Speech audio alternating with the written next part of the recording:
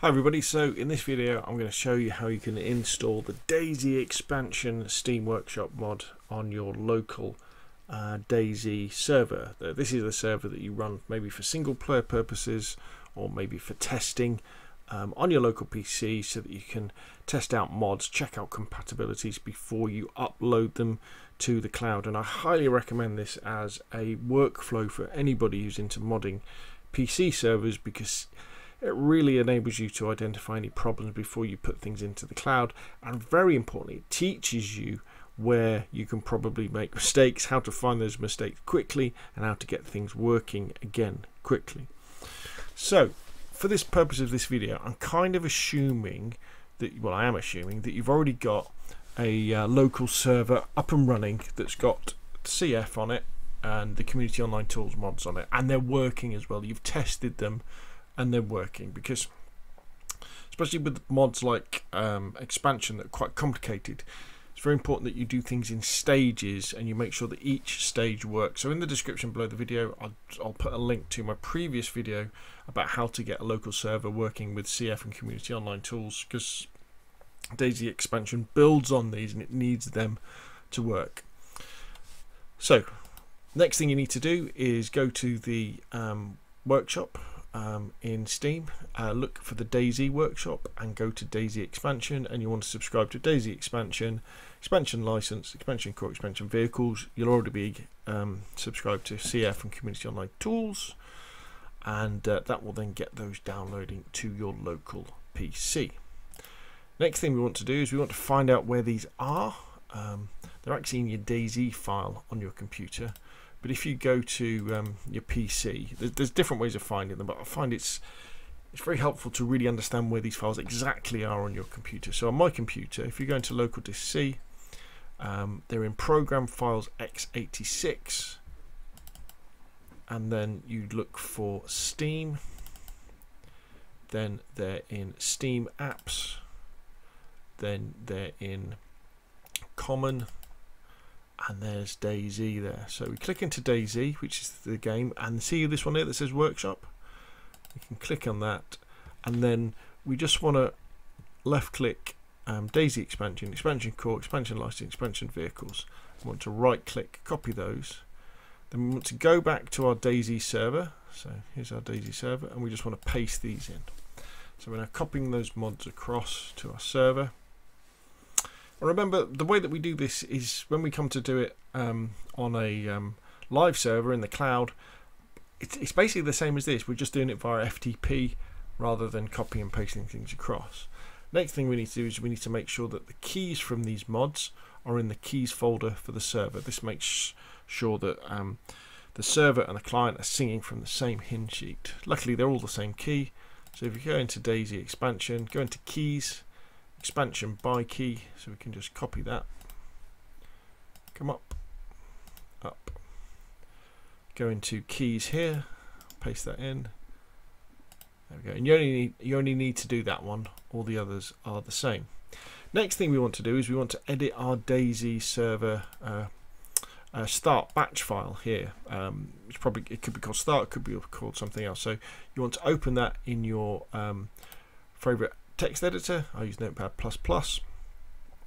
and what we want to make sure is that we add the mods to the mod parameter here. Now, a really cool thing actually is if you go to the DayZ expansion workshop page and you scroll down, you'll find links to the DayZ expansion instructions on how, it's all here, on how to install it, and they're very good. So here we have, this is where they are, and I'll put a link in the description down below. So DayZ expansion introduction, and if you scroll down to where it says setting up the server here, basically this is the instructions that I'm running through with you now, and it tells you how to do stuff. And then rather handily down here under start.bat, it gives you the files that you can add, the mod parameters. So you can just copy this like so,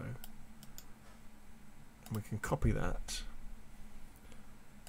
and then you would just paste that on top of your existing mod parameters, which are there, which I've already done anyway, so they're done.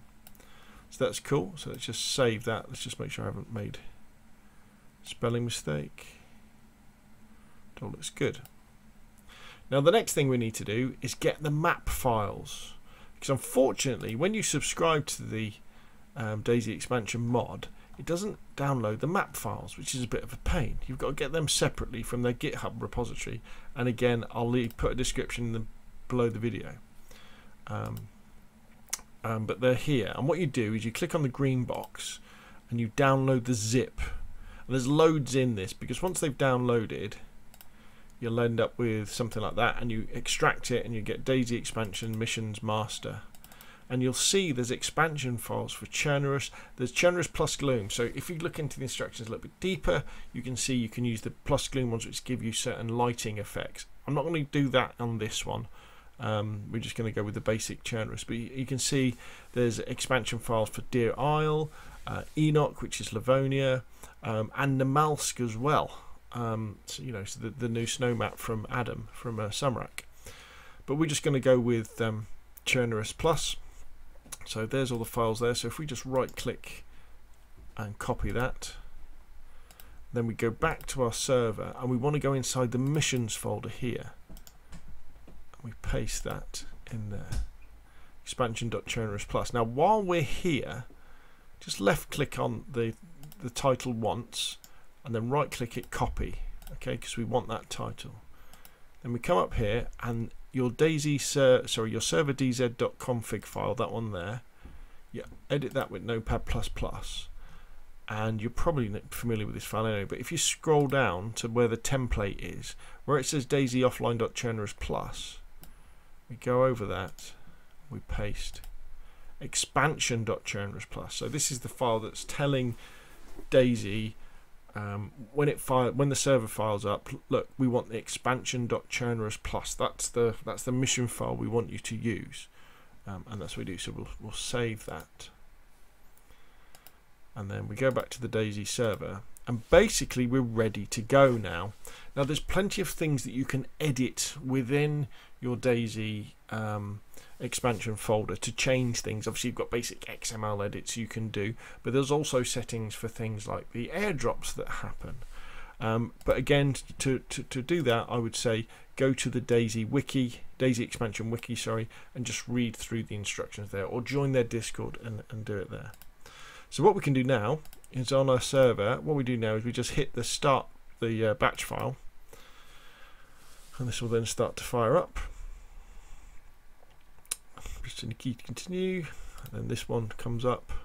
This is the matrix, this is the behind the scenes, this is what your server's kind of telling. This is the log file basically, so it's going to fire up.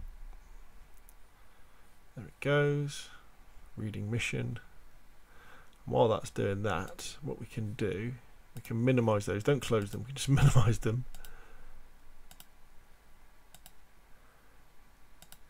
and then you fire up DayZ, make sure this is still working. Yep, that's chundering along nicely. Go to your mods in the launcher, and we want community framework, community online tools, DayZ expansion. It's going to say, do you want all of these as well, because they all go together? And you say, yeah, I'll have all of them, thank you. Then go to servers, go to your LAN. There we go. So there's 6 mods on it. That's green, which means we've got them all, which is good. So we can say join, set up DLC mods, and join. Now, this is the first time the server started, so it will have created some folders. In fact, if we go into here, we might even be able to see in the config file. There we go. It's created the expansion mod folder. So that's all going nicely. So this will be firing up now. So let's just go full screen. And as I say, there's quite a few things that can go wrong when you go to install any DayZ. Here we go. Any DayZ mod, even when you're just installing the game, there's things that can go wrong. So that's why I really recommend doing this on a local server, even if maybe your machine's a little bit low powered and can't run DayZ at high settings locally, you know, running DayZ and running a server at high settings locally, still do this, because you will learn so much about batch files, config files, incompatibilities, the order that you've got to do stuff, the real nuts and bolts behind the way that servers talk to each other, servers talk to clients, what stops a client from working. And it makes it so much easier when something goes wrong, because so many times something does go wrong and you've got to start again and you've got to scratch your head and think, well, what could have gone wrong? Why isn't it working? You may even well have to look at some hello, something's gone wrong this time.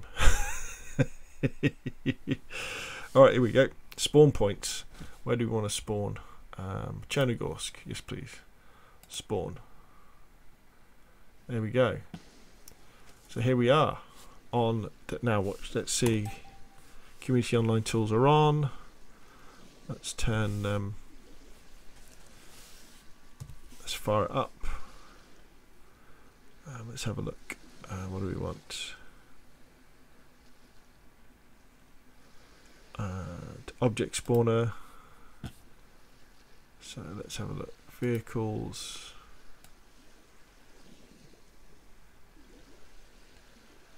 UH1 cursor.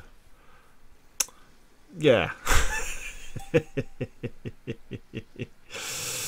Yeah.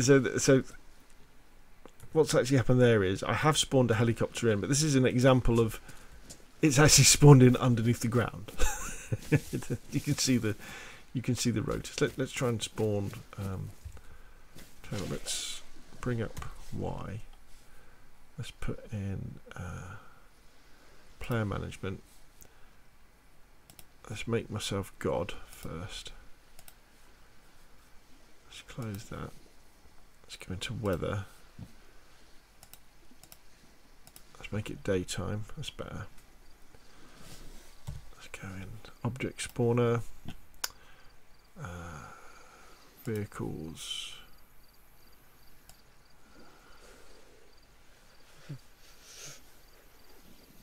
Merlin. Yeah. For some reason they're spawning in underneath the ground. Oh, is that one? Oh, there we go. There we go. There's the gyrocopter. How cool is that? That is pretty amazing, isn't it? And that's the sort of thing that, you know, appears when you're playing the expansion. Okay, so hopefully that's been useful. All the concepts that we've used there to install DayZ expansion on a local PC, that's exactly how you would do it on a remote PC, but you'd just be doing it via FTP rather than doing it via copy and pasting. But hopefully by doing it via copy and pasting at local PC, you're less likely to make mistakes when you do this on your remote server. Well, if that's been useful, hit the like button. If you want to see more of the same, press subscribe. Obviously put your comments in the comment section down below, and I'll see you again soon.